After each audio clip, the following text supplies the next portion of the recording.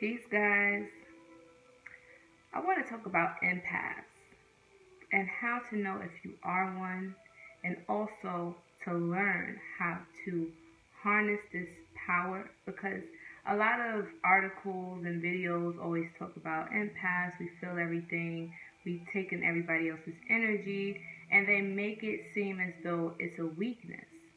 But what I want to channel with you today, or provide some information with you today, is how to utilize that energy for your benefit. And there's also a key to empaths that a lot of people don't know. Now, first I want to just talk about how I found out that I was an empath. And I found out by accident, right? Because nothing really happens by accident. But I would always find myself being very sensitive to other people's moods, their thoughts, their energies, right? Now, for instance, you ever walk into a place, let's say for instance, you wake up, you feel like you're in a great mood, you're ready to take on the day, right? And you go into this place, and you don't know why, but you just feel like there's clutter, there's a whole bunch of noise, or energetic noise going on inside of your head, and suddenly you start feeling either frustrated, angry, depressed, and you don't know why or where this energy is coming from. 9 times out of 10, that energy don't belong to you. That energy is something that you are picking up from somebody else. You can also be picking up the moods and the energies from animals, from plants, not just people.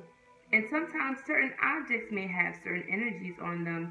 You know, if you touch an energy or you touch an object that, let's say for instance, somebody who has arthritis or who's going through a lot of pains, whether it's physical pain, emotional pain, you can pick up on that energy, right? And I never used to fully understand this until I stumbled upon an article that was talking about empathy and how people who are empaths are able to literally feel what somebody else is feeling. We can tell when somebody is lying to us, right? It's like an inner lie detector that we have inside of ourselves. So I don't want to jump the gun. Let me just name some of the things to know that you're an empath, or some signs that you may be an empath. Okay, 1. Empaths are sensitive to physical energy. Now, this can be, let's say for instance, you can be highly connected to somebody, or not even, it could be a complete stranger. A stranger talks to you on the street, and you start feeling some type of pain in your body. You don't know why. And next thing you know, that person ends up saying, oh yeah, I've been having this really bad back pain for the longest, and it won't go away. Next thing you know, you're starting to feel some back pains that you never had before. Never suffered from no type of back pains, but now your back is killing you and you don't know why. It's because you picked up that person's energy.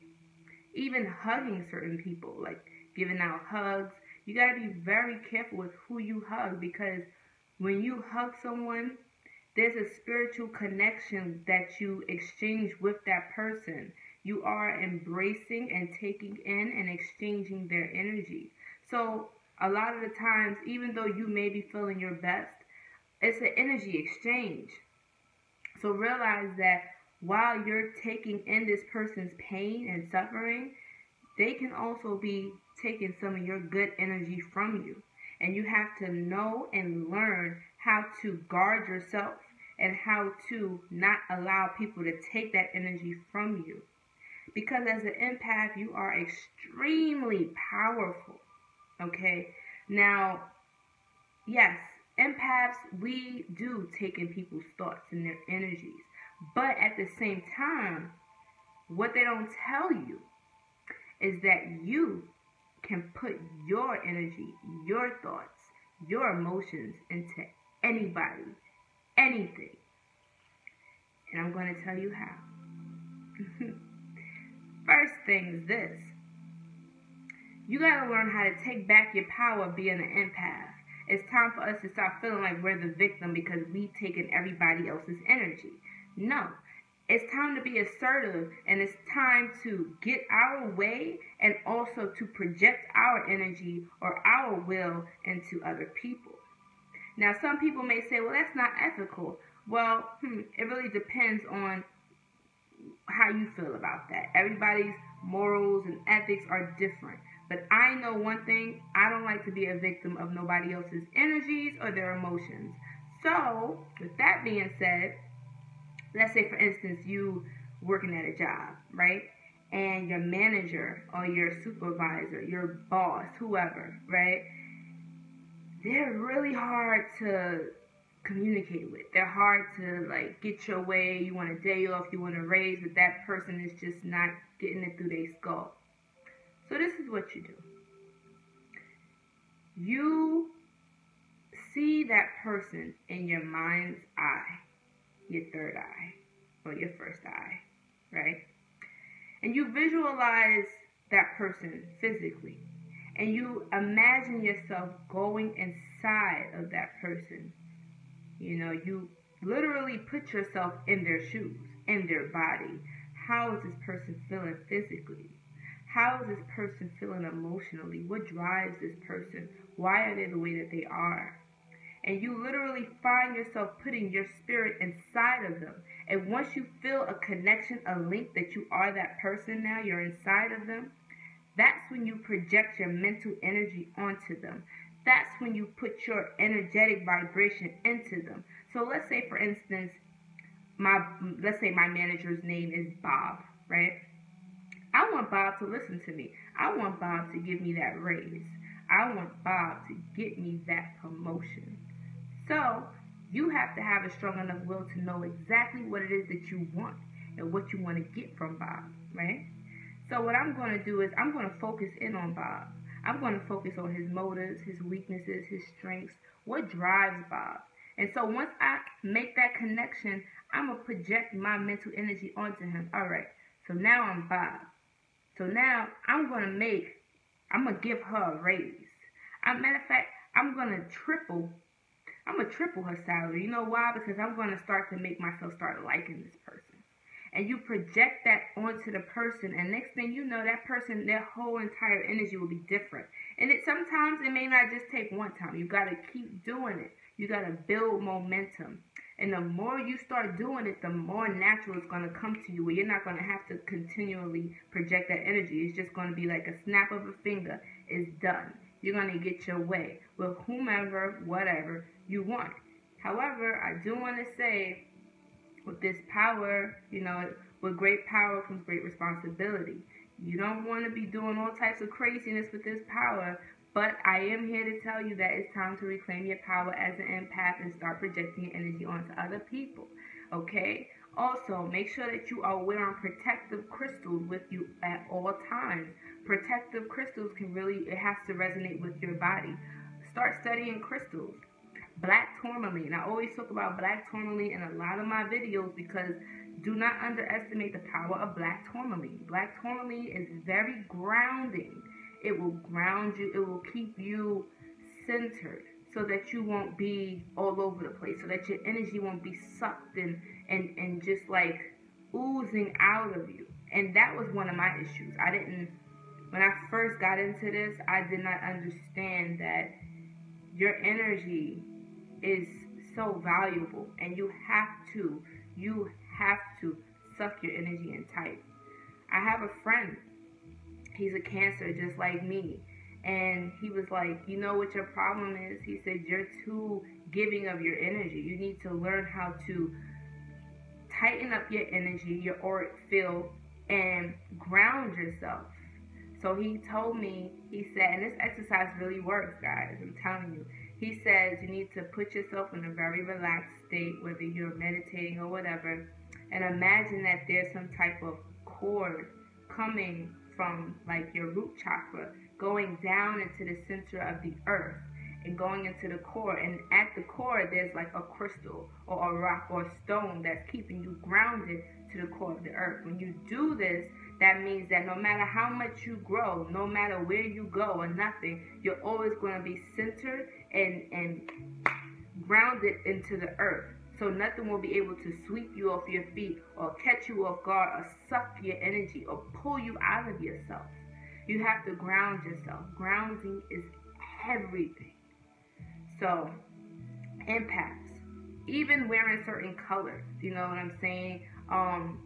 To shield yourself, to ground yourself, like probably darker colors, because darker colors will help you to keep things more hidden or to yourself. And it's not to say, oh, cover yourself up all the time. Also, your hair. Sometimes you gotta cover your head. You know, cover your head. Your hair is the antennas to the spiritual world, to the cosmos. These are your antennas. These are your receptors.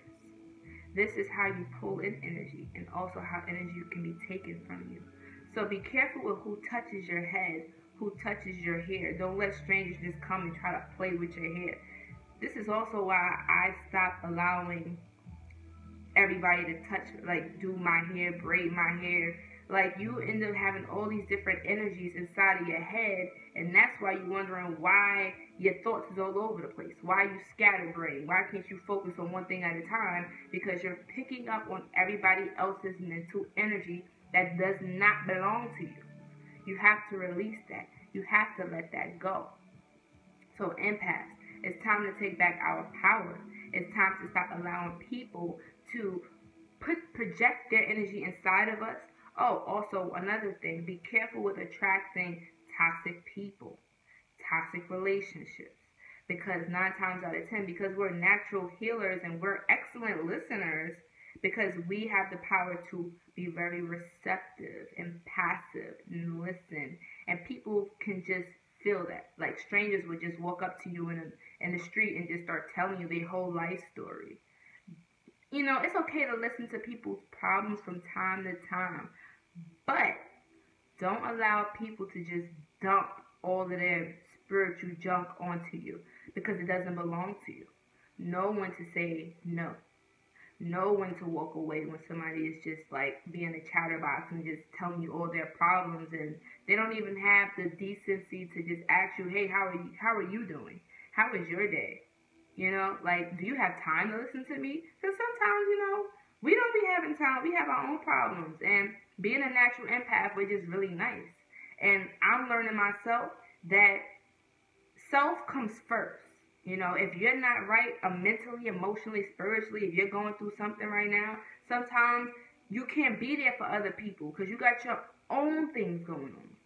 So it's okay to stop them and be like, listen, you know, I'm sorry what's going on with you, but right now I really can't. I'm going through something and I just have to process. I need time to process. I need space right now. And most people are not going to understand that, because a lot of people are very narcissistic or very egotistical, and they just think everything's about themselves. So they're not going to understand that you need space. And that's okay, because then you're weeding out the people that's just selfish and they care about themselves. And that's not what we're here for. We're not here to heal selfish people. You know, like, yeah, we can probably help them, but at the same time, these type of people will keep taking from you. Energetic vampires, taking and taking and taking and taking until, like, you have nothing else to give. And even then, they'll still try to take whatever they can, the very last inkling of life force that you have inside of you. But it's time to cut those people off. It's time to do for us. It's time to recharge. It's so important that you recharge yourself. Before you go out into the world, you have to ground yourself. You have to physically see a white light around you, and you have to, you know, take your spiritual bath, meditate, deep breathing. Allow that energy to come in and release it out. As you're inhaling, you're breathing in good vibrations, and when you're exhaling, you're releasing all the toxins out of you. So, empaths, this is our time. We have the power to read people. We know when people are lying to us. We can see right through them.